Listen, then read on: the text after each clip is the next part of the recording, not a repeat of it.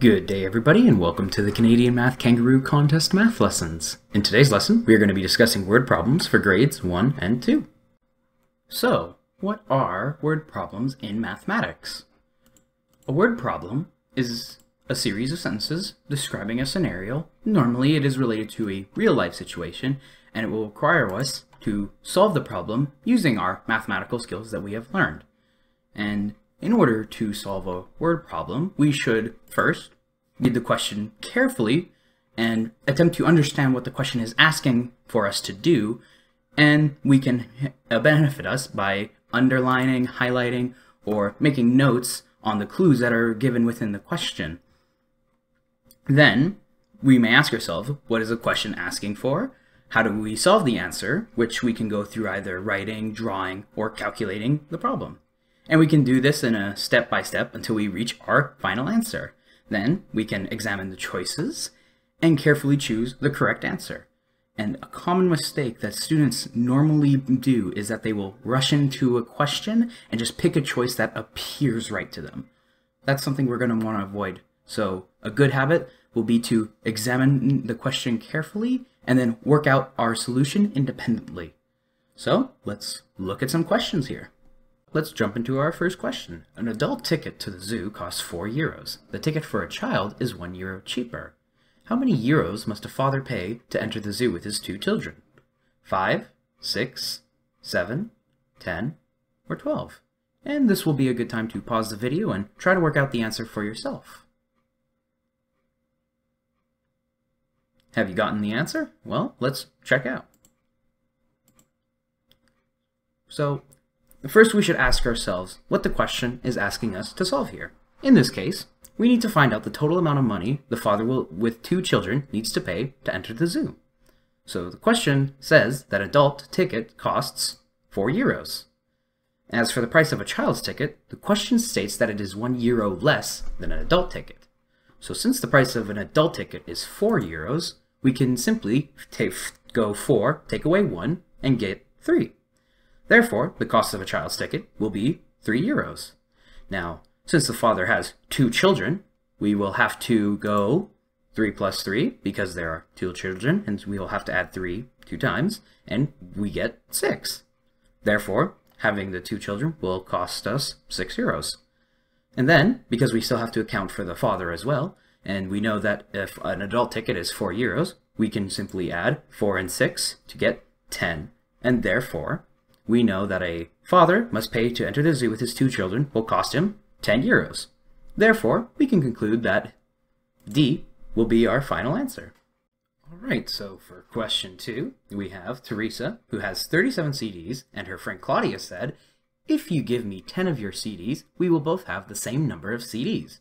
And how many CDs does Claudia have? And again, pause the video and try to work out the answer for yourself.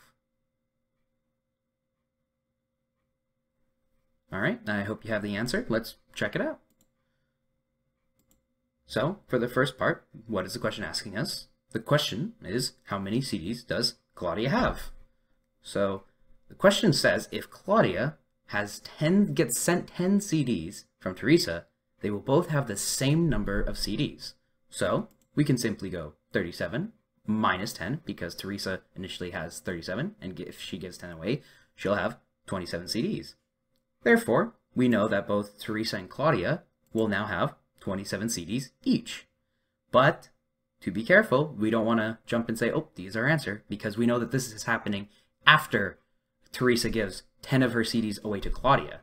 So, if we want to get the true number of CDs that Claudia owns, we have to subtract another 10 from the 27, which is 17, and this means that Claudia, before any trading goes on, will have 17 CDs.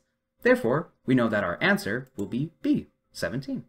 So, for our third question, it states that Miss Smith bought a basket with 16 clementines, Carol ate half of them, Eva ate 2 clementines, and Dana ate the rest.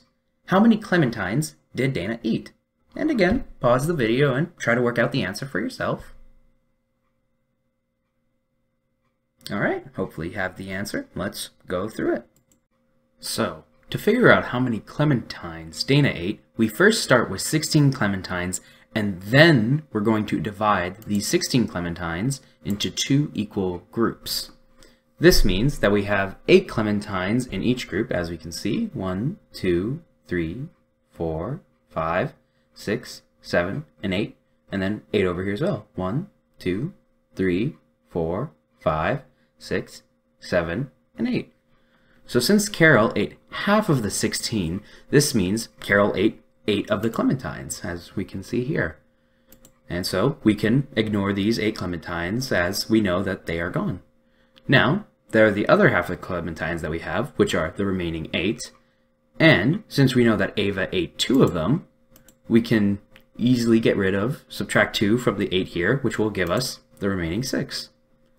So, as the question says that Dana ate the rest of them, this means that Dana must have ate the remaining 6 clementines. Therefore, our answer will be B, 6.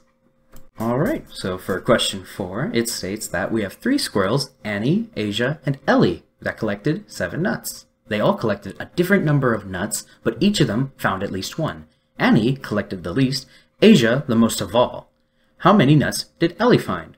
And pause the video and try to work out the answer. Alright, I hope you found the answer. Let's check it out. So, with this question, there are quite a few clues that have been given to us, and it can be beneficial to us to lay them out to help us analyze the problem. So, the first thing we know is that the total number of nuts that was collected is 7. Second, we know that all the squirrels collected a different number of nuts. Third, we know that each of them found at least 1 nut. Fourth, we know that Annie collected the least number of nuts. And finally, Asia collected the most number of nuts. So, having listed these clues out, we can look at the first 3 clues and realize that we just want to represent 7 as a sum of 3 different whole numbers, and those numbers shall not be 0, as since clue number 3 tells us that each of them found at least 1 nut.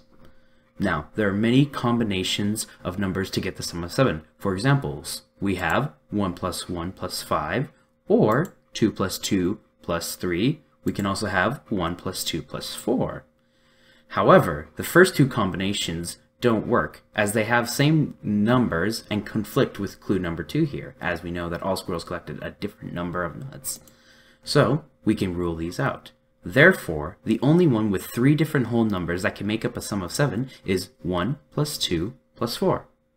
And from clue number 4 and clue number 5, since Annie collected the least number of nuts, she must have been the squirrel that collected the 1 nut, and since Asia collected the most nuts, she must have been the squirrel that collected the 4 nuts. This means that Ellie has the only number left, which is 2 nuts. Therefore, our answer will be B, 2. So, for question 5, a restaurant offers a lunch special deal that costs $15 and includes a soup, a main course, and a dessert. If ordered separately, the soup costs $4, the main course costs $9, and the dessert costs $5. How much will Michael save if he orders the lunch special instead of the 3 separate meals? And you can pause the video and try to work out the answer for yourself. Alright, have you gotten the answer? Let's check it out. So, first of all, it will help us if we can figure out how much it costs on total if the meals are all ordered separately. So, we know the price of each of the individual soups, main course, and the desserts by themselves. So, if we simply add these together, we can figure out that $4 plus $9 plus $5 will give us $18. Now, we know that the special costs $15, and we want to know how much money Michael will save if he orders the lunch special rather than ordering them separately. So we can take our $18 and subtract it by $15, giving us $3. Therefore, Michael will be saving $3, and our answer will be A, 3. Alright, on to question 6. Eve, the centipede, has 100 feet. Yesterday, she bought and put on 16 pairs of new shoes. In spite of that, though, 14 of her feet were still bare. On how many feet did she have shoes before she bought the new shoes? And again, pause the video and try to work it out the answer. Alright, let's check to see if we got the answer right. So, to solve this problem, let us work backwards. First, we know that Eve has 100 feet. So since she still has 14 bare feet even after she put on some new shoes, we can go 100 minus 14, which is 86. This means that Eve has 86 feet with shoes on, including the 16 pairs of new shoes that Eve bought yesterday. And since one pair of shoes is for 2 feet, and 2 pairs of shoes are for 4 feet, we can then go 16 pairs of shoes must be 16 plus 16, giving us 32 feet. This means that Eve would have just put on 32 of her feet with some new shoes.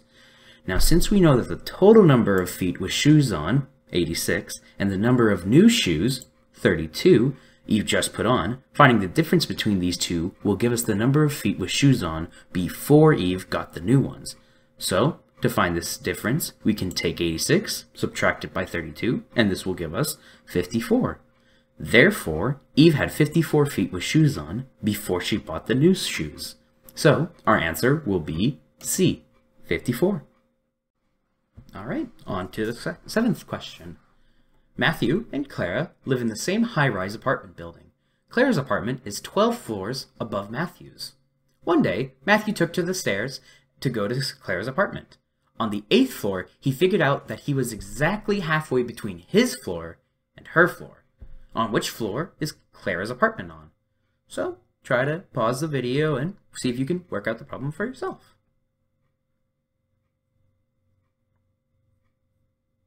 Alright, hopefully you have the answer. Let's check it out. So, to solve this problem, it's better if we draw a picture to help us visualize this information, as this can be very hard to try to jumble this all in our mind. So, we know that Clara is above Matthew. The distance we aren't exactly sure of at the moment, but we know that Clara is above Matthew. And we do know that their apartments are 12 floors apart from one another. Now, we also have the bit of information that when Matthew reached the 8th floor, we knew that he was halfway between his floor and Clara's. This means that the other half is the height from the 8th floor to Clara's floor, which is 6 floors. So since half of 12 is 6, we simply can go, because we know from this 8th floor that he had 6 more floors to climb, we can simply go 8 plus 6, giving us 14. Therefore, we know that Clara is at the 14th floor on the apartment block. And, because B has 14 as its answer, we know that B must be the correct answer. And this will conclude our lesson for the day. Thank you for your attention during our lesson. If you are in need of extra information, you can check out the Math Kangaroo website, mathkangaroo.ca, or you can send an email to info@mathkangaroocanada.com with your questions. Thank you again for your time, and have a good day.